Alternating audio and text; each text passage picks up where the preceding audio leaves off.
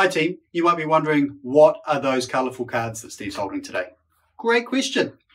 So these are case studies that we have created specifically that we have in our workshops for different individuals so they can have deliberate practice in applying the skills that they have been learning about right then and there.